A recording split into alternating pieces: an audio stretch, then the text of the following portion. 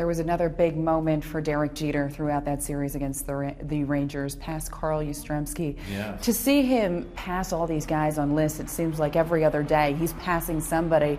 How much of a pleasure for you to watch him do all that? I love it.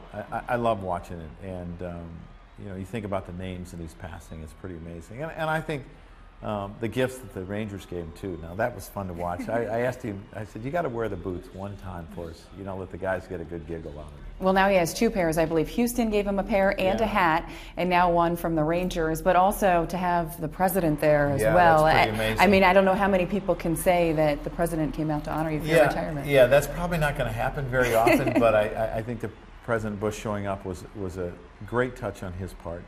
Remembered his day during the 9/11 and coming out for the World Series, and Jeet ribbing him a little bit about the first pitch. But I tell you what, it's pretty amazing that a player can bring out one of the presidents to kind of give you a farewell.